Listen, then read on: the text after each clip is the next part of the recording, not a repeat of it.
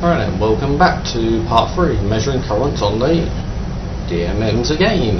Okay, last time we measured voltage, this time we're measuring current, and measuring currents on a multimeter is done in a similar way to measuring voltage. Okay, the only difference is when you insert your multimeter, you have to break your circuit. Okay, yep. You heard me right, you have to break your circuit. Reason why is if you built your circuit, okay, you've got your power supply connected, where is current in your circuit? Well, the current flows through your circuit, okay, it flows through components, not dropped across components like, or flows across components like voltage. Okay, common mistake, okay, when it comes to measuring currents for the first time. A lot of people put the instruments across components just as you would do it for voltage. Well, in actual fact you have to put your multimeter in series, okay, because you want your current to flow through the multimeter and into the rest of your circuit. Okay, current flows, okay, it's not dropped. Now I'll take you through it on this multimeter first, just like before, and we'll move on to this one. Okay, and let's do some measurements. Right then, so we've got our circuit all built. Okay, same circuit as before. Let's flick the power supply on. Okay, we'll set this to say, we'll switch it off. We'll set this to 10 volts, just like before. Okay, so we've got 10 volts, we've got our two resistors in series, our potential divider as it were, that we had last time for measuring voltages, but this time we'll measure currents. So how do you hook up your meter? Well, like I said, this is how we do it. So we've got our circuit diagram here that I've just drawn out. Current flows through your circuit. Okay, so this is our current here, arrow denoting the direction of current flow, positive to negative. Okay, our two resistors, so current's going to flow through our circuit from positive to negative. Okay, where do we put our meter? Well, we want to put our meter in here. Okay, where we want to measure current. So, like I said, you need to break the circuit. You need to break your circuit. Okay, open circuit. Insert your ammeter and then connect it in place. You've got your ammeter in series with your circuit. Okay, so what we're actually doing here is we're measuring our supply current. Okay, what we're supplying our circuit because it's the first component in the circuit in series with the supply.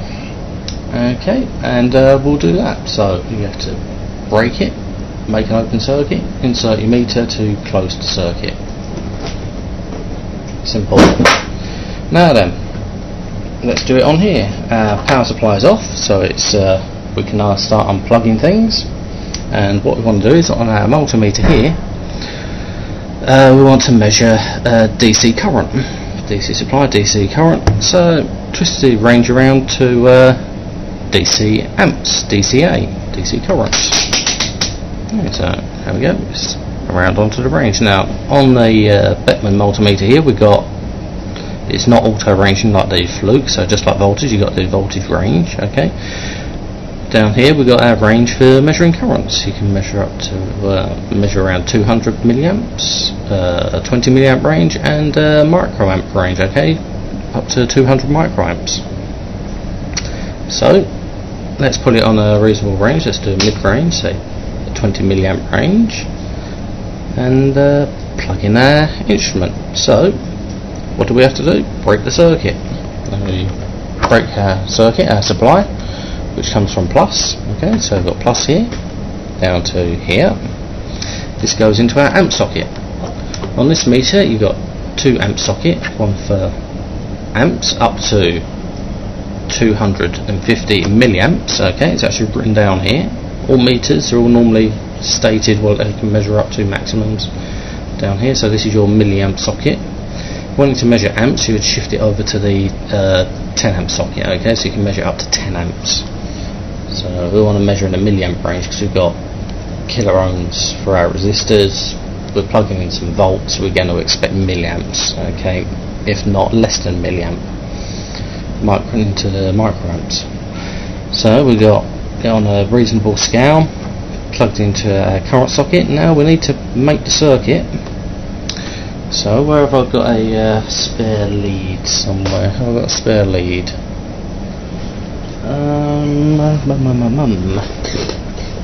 Yep, I've got a spare lead right here. And we go complete the circuit from the common socket, okay, to the positive our circuit, okay. So at the moment it's measuring 0 current because our power supply isn't switched on. As soon as I switch it on, hey presto, we are measuring a current, and at the moment, if you can see that, I'm going to move that back a bit, it's actually measuring 0.40. Now this is on the milliamp range, so this is actually 0.4 milliamps, so it's 400 microamps that we're measuring. Okay, this is not amps, even though the socket says amps, we're actually on the milliamp range. It's measuring millis, so 0.4 milliamps. If you want, you can try and change the range to try and get a better reading. You take it down to the microamps range, since that was points of a milliamp, it's in microamps, but as you can see it's actually over range. Okay, it's displaying a 1, it's over range on, so that's how Beckman displays it. Over range is a solid 1 with a dot elsewhere, and on the 200 milliamp range you can actually see you lose resolution because it shifts it across the screen. Okay, and it's actually 0.4, so we can see, so the best range was the 20 milliamp range what I originally had it on, and it's 0.4 milliamps. Simple. That's how you measure current. You measure it in series. You break the circuit and insert the meter so that the current flows through the meter. Now let's move on to our fluke meter. Does it do the same thing? Well, you would assume it does. Now here's our fluke meter. So what do? It's auto ranging, and our current is range is down the bottom here. So first of all, select it onto the current range, okay, and we're measuring it in amps this time on the fluke. Okay, should be a big clue as to the range. Okay, if it's on amps and this is its maximum, you can only measure into the milliamp region, so it may have a problem, but let's try it anyway. Switch the power off before we disconnect anything. Let's get rid of our Beckman and plug in our fluke. Okay, that's measuring amps. You can see it's measuring it DC because it states DC. Again, it's auto ranging, it's just one scale to plug it into, and on this one it's only got 1 amp socket. Okay, it actually ranges itself. Brilliant. Even less sockets, even less worry. So red goes to your amp socket, denoted by amps, and your current flows into the amp socket and out of the common, so it comes out of the common into your circuit. Switch power on, and immediately you can see a problem. Last digit, okay, it's only oscillating around 1 0 and 1, nowhere near 0.4 milliamps. It's actually only measuring down to the milliamp. You can actually change the range if we want, so range it down even further, range it up. Doesn't make the slightest bit of difference. Okay, the current flowing in this circuit is below the range of what this multimeter can actually measure. Now the fluke is a bad choice of measuring this particular current, so new meters don't necessarily mean better meters. Sometimes the older ones, the Beckman ones, which are over here, do the job that a little bit better, and hence that really highlights the fact of what I said earlier about having 2 multimeters. Okay, even 2 different models of multimeter. Okay, because you may want that extra range. Okay, no one multimeter can do everything. Okay, some of them are good at measuring high values, some of them are measuring good at low values, some of them are very good at measuring intermediate values but not particularly good at the high and the low values. Okay, so even though this is a nice, expensive, okay, extremely good quality multimeter, it's not good at everything. Just like this one, it's not good at absolutely everything. because this can measure higher voltages than this one, this can measure lower voltages than this one. Okay, moving on, there are some problems with measuring currents on multimeters, and that's because they've got shunt resistors inside the multimeters. Now, I mentioned some shunt resistors in the introduction to multimeters and measuring current. Okay, there's actually a resistor between these two terminals, essentially. Okay, so the multimeter is actually measuring a voltage across this shunt resistor, and the little program inside is just performing Ohm's law, just to convert that measured voltage across a known resistor, a known load, to give you a proportional current.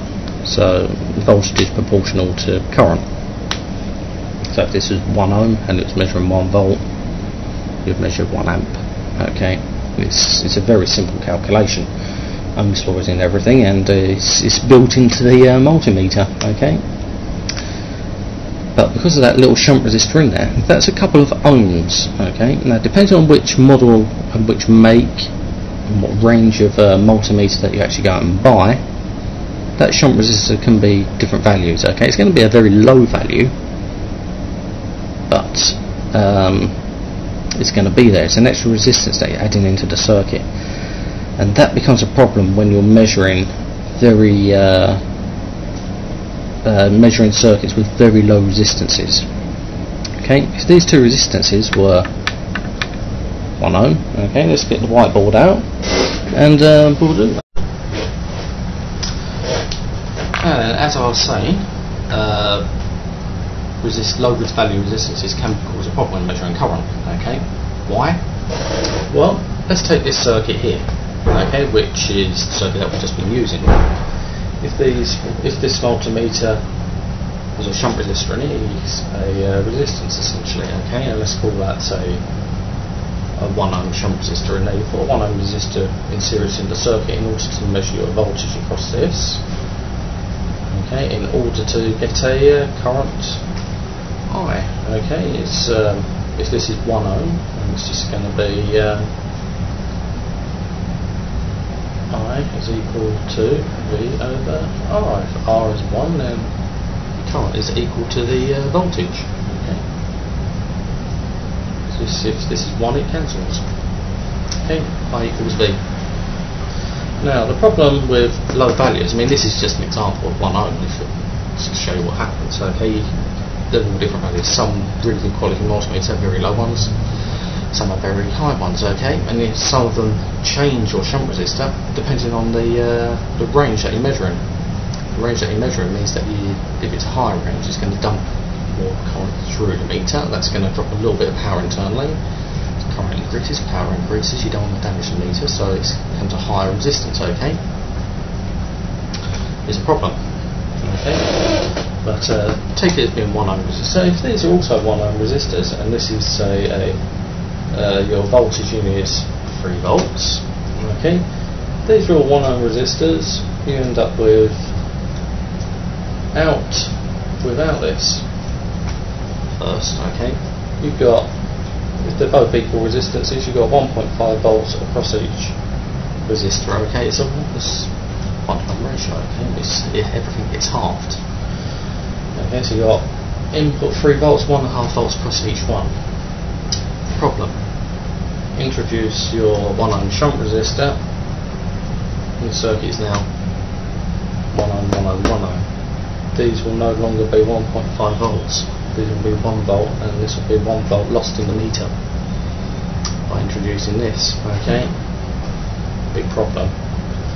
The example, if this was a lamp, okay, and it needed, say, I don't know, 1.5 volts to light, okay, and it had an internal resistance of 1 ohm. Okay, by adding in this one, okay, you no longer got 1.5 across here, you've got 1 across here. 1 volt, it's not going to light up, so your circuit isn't going to work properly. If your circuit doesn't work properly, something called a bright current, and the current what you measure is going to be wrong. Okay, you're going to get a huge error by introducing that meter, measuring very low with circuits with very low resistances. The only way to combat that is to get rid of your multimeter and do it yourself. Now the multimeter uses resistances to measure currents. Well, you've got resistances in your circuit, so you could just measure the voltage across the resistor and use Ohm's law yourself. V equals IR. So if you want to know the current, do V over R. Job done. Okay. And that is one of the problems with using multimeters. Another problem is, are these things. Anyone know what that symbol is? It's a fuse. All multimeters have fuses, and they're used on the current range to stop you from damaging your multimeter. There's actually a fuse internal to your meter. That'll be in series with your shunt resistor, let's say. This goes off to your ADC, which is your shunt. You've got your two terminals here, what do you measure your current with? Well, not there, sorry, over here. You've got this fuse. Problem is, this fuse, when it blows, it's going to blow at open circuit. If you're measuring very low voltages, like on the fluke, it's very low. It may be close to its range. You may take it to be 0. You may be expecting, say, 1 volt, very close to the range. It may display 0. You think, oh right, okay, it's almost 0. It'll be on the range. Ignore it's not come up with overload or anything like that. Well, the problem is it won't come up with overload because your multimeter doesn't detect a blown fuse. On the fluke one, you're lucky. These are actually resettable fuses, so if you do go and measure over current or anything like this and it goes open circuit, you know. On the Beckman one, you won't. So if you're, say, doing your diode test, we've got our diode, it turns on here, you're measuring 0 current around that region. As it turns on, you'll see a current, but initially you won't see any. But you won't know that your fuse is blown until you get around that region where the diode starts conducting, so you may be taking false readings or an error. And so it can be a problem. So that's one to bear in mind. Just because your multimeter does display 0 doesn't mean that it has actually 0 current. It may be a case of your fuse is blown in your multimeter, and it is actually giving you 0, and you should be able to tell whether it's blown or not, because your circuit's not going to work, so no current's going to flow in your circuit. It's just a point just to highlight. There are fuses in multimeters, they do blow, and watch out for them. That is measuring current. As I said, it's very easy. Voltages you measure across components, currents you measure through components. Multimeters in series with current, multimeters in parallel for voltage. Next, I'm going to have a little bit of a moan about multimeters and why I don't particularly like them measuring AC voltages. See you in the next part.